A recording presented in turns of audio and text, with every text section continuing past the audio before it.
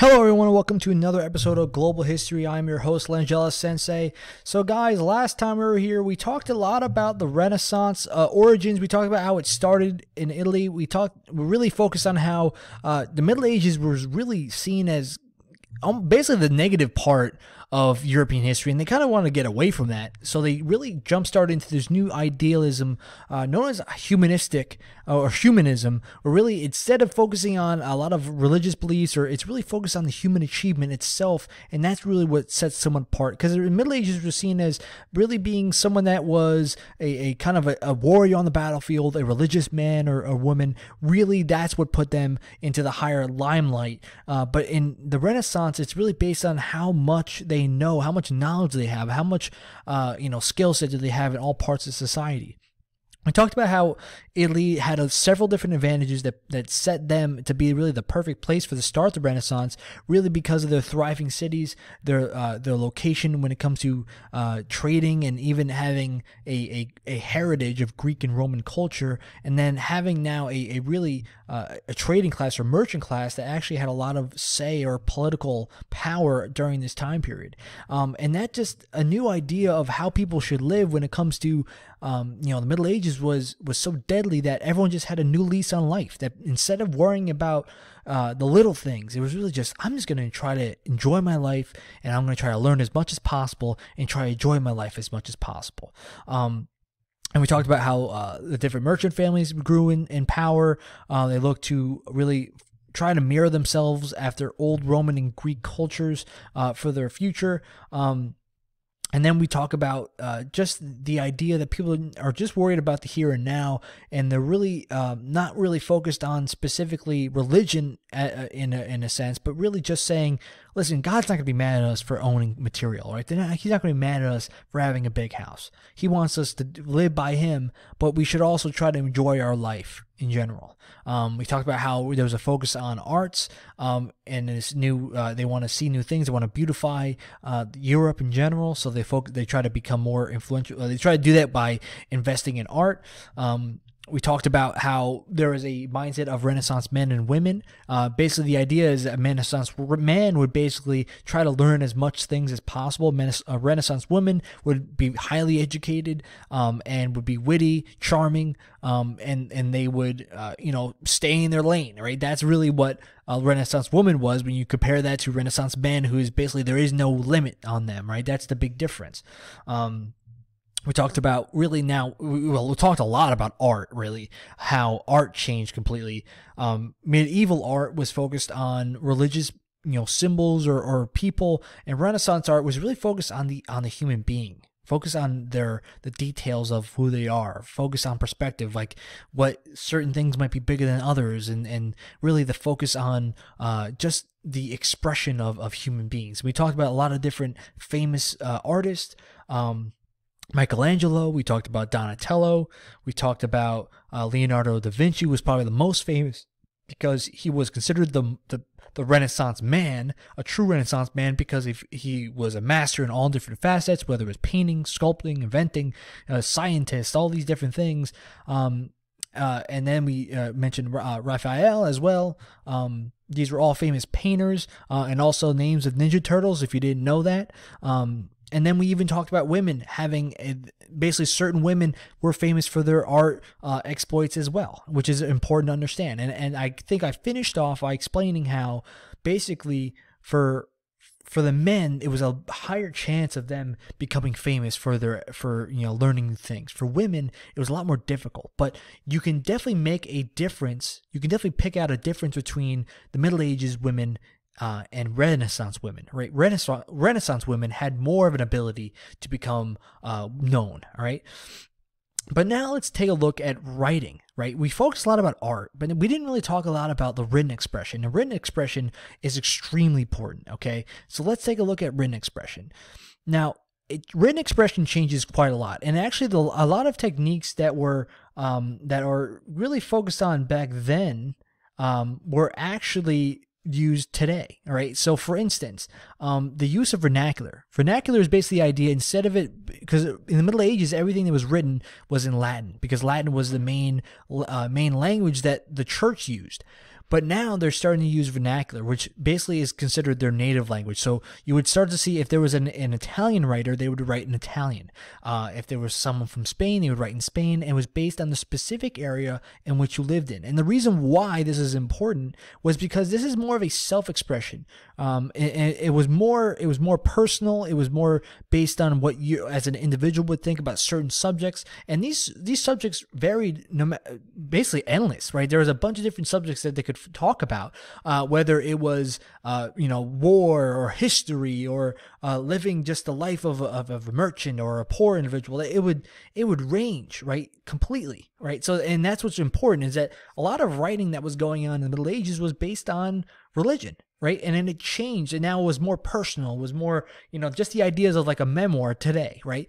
That's kind of what they look at. It's like a personal take on what you believe, or what you're thinking. And that's what's really important, okay? Some famous people we can look at, Francisco Petrarch. He was probably one of the earliest and most influential humanists that wrote. He was really famous for his 14-line sonnets, and he actually wrote a lot about women. There was a very mysterious woman named Laura. They didn't even provide you a last name for him that he used for his muse. He would write poems about women, or he would write poems about his life. It was really a lot of different things. Another famous writer, Giovanni Boccaccio. Boccaccio. He was best known for his realistic, really short stories he would write. Probably one of his most famous short stories was actually he had a group of characters that were really trying to basically live during the bubonic plague, and this was it really tried to show really the humanistic approach to a lot of these events that a lot of people probably didn't even know about.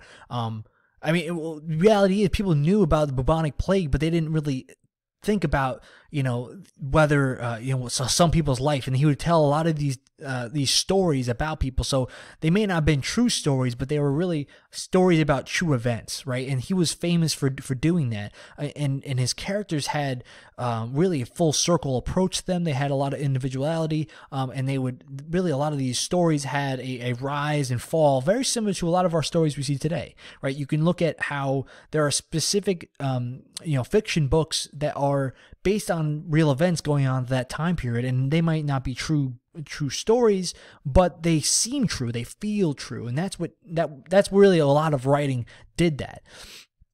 Now, one of the most famous writers during the Renaissance was Niccolo Machiavelli, right? And he was probably one of the most cynical as well. And the reason he's written a lot of different books, but probably one of his famous was known as The Prince, okay? And basically he examines really the human individual, and when he looks at what makes them up and who they are as people. And this was considered a political guidebook, okay? Now, and a lot of people, even in AP government politics, we look at his writing too in the beginning, because we try to explain where a lot of colonists get their ideas about how politics should be run. And Machiavelli was one of the people that did influence a lot of colonists too in his verbiage and what he believed in. Now, one of the big things he says outright in this book is that basically people are corrupt, right? People are selfish, and they're always going to try to basically get an upper hand on others, all right? And that's really one of the big things that he focuses on, okay? And that in order for a ruler to stay in power with all these different corrupt people around him, is they need to be as strong as a lion. This is a quote: strong as a lion, shrewd as a fox. And he must be able to really outmaneuver his enemies, right? Be able to basically do what's right for the state, right? Even though it might be morally wrong, it might be bad, it might be messed up, but if it's for the betterment of everyone, then that's the route they should go. And now this is a famous excerpt from The Prince, and I'll read it for you guys here. From this arises the question whether it is better to be loved more than feared, or feared more than loved. The reply is that one ought to be both feared and loved. But as it is difficult for two to go together, it is much safer to be feared than loved. If one of the two has to be wanting, For it may be said of men in general that they are ungrateful, valuable, dissemblers, which means liars, anxious to avoid danger, and covetous of gain, as long as you benefit them. They are entirely yours. They offer you their blood, their goods, their life, and their children. As I have before said, when the necessity is remote, but when it approaches, they revolt. And the prince who has relied solely on their words without making preparations is ruined. So based on this primary source, guys, I want you to answer. I want you guys to answer this question here. All right, this main idea question here: does Machiavelli think that a prince should be prefer to be loved or feared, and why? So we're gonna watch this quick clip here. It's gonna talk about Machiavelli's The Prince and explains what his idealism. So let's take a look at this clip. A nation state can either be a republic or a principality, and either old or new. An old hereditary state that has been passed down the generations is easy to rule, but taking control and then holding on to a new state is difficult. The difficulty is reduced if you personally supervise it. An old hereditary state, such as a monarchy, can be taken by destroying the entire royal family. This is what Alexander the Great did to conquer and hold on to the Persian Empire of Darius III. However, states that are used to freedom must be crushed.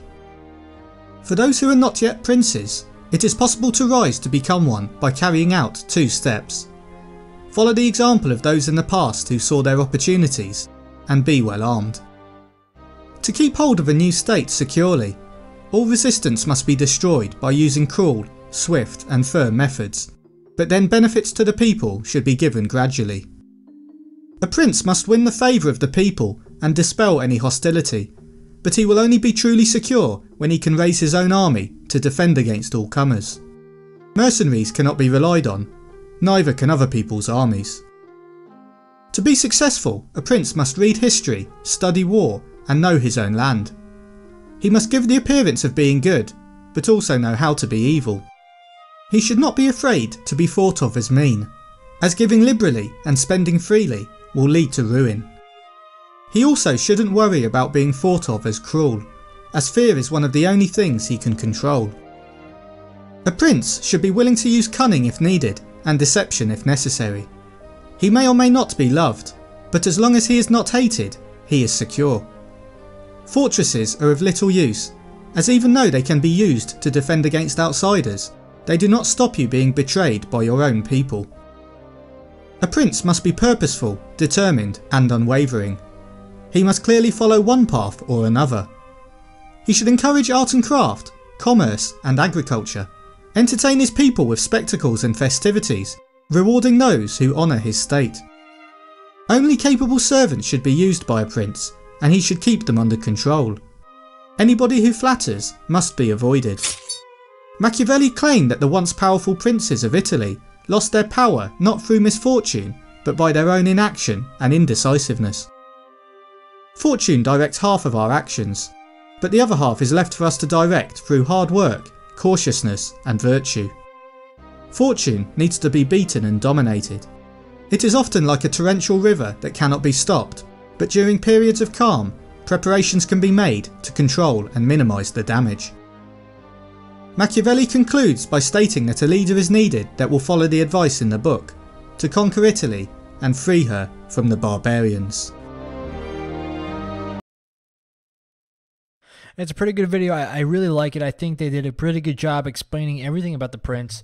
But Machiavelli is a famous writer, all right? And the idea of being feared or loved is a constant idea that a lot of monarchs and a lot of leaders of society always try really to battle that relationship between one and the other. So we're actually going to do a worksheet on Machiavelli's The Prince for today, but let's finish up with the PowerPoint before we get to that point. So let's finish up here. One of the probably even the most famous women writers actually had a really great amount of influence over the Renaissance society, but wrote a lot about personal subjects, but not really a lot about politics, and that was Victoria Colonna. She actually was born into a noble family. She had basically was married to Marquis of Pescara. He was away on military campaigns a lot, and he had wrote she had wrote a lot of sonnets, a lot of different types of writing that really talked about her personal emotions whenever she would have to watch as he went away to battle and everything. And she actually had exchanged a lot of her sonnets with Michelangelo, and actually helped Castiglione publish the Courtier, which is actually for a woman of the time period. She was phenomenal. Like, the fact that she was able to do so much to influence the Renaissance writing is fantastic, and it's impressive for any woman to really do that during this time period. Now she wrote a sonnet to her husband as he was going away to the Battle of Ravenna in 1512, and here is the sonnet. Here's the writing that the primary source I have for you guys on the PowerPoint. But now, in this perilous assault, in this horrible, pitiless battle that has so hardened my mind and heart, your great valor has shown you an equal to Hector and Achilles. But what good is it to me, sorrowful, abandoned? Your uncertain enterprises do not hurt you, but we who wait, mournfully grieving, are wounded by doubt and fear. You men, driven by rage, considering nothing but your honor, calmly go off, shouting with great fury to confront danger. We remain with fear in our heart and grieve on our brow for you. Sister longs for brother, wife for husband, mother for son. It's a pretty emotional poem that she had wrote. Basically explaining, well, really the mindset of a lot of the women as they watch the men battle one another for these pointless titles, these pointless land. And she was famous for writing these really personal, whether it was poems or just writing pieces in general. But she was, like I said already, she was phenomenal for being able to have so much influence over Renaissance writing for this time period, because not a lot of people would listen or even read a woman's work. But she was able to accomplish so much even though she was a woman during this time period. So let's, guys, take a look at these multiple choice questions here. You can do all 6 of these here. All right, so make sure you guys get these done. These are on your PowerPoint questions worksheet, and also get the main ideas done as well. These are also on your worksheet too. All right, guys, that's going to be it for us today. As I said to you before, you are going to do the Machiavelli, the Prince worksheet, and then you go make sure you do the PowerPoint questions worksheet to catch up with section 1 so that you aren't caught behind on everything. And on top of that, make sure you try to get done the chapter, the reading guides, and just do section 1 since we are just finished with section 1 right now. All right, guys, that's it for me. Have a good one.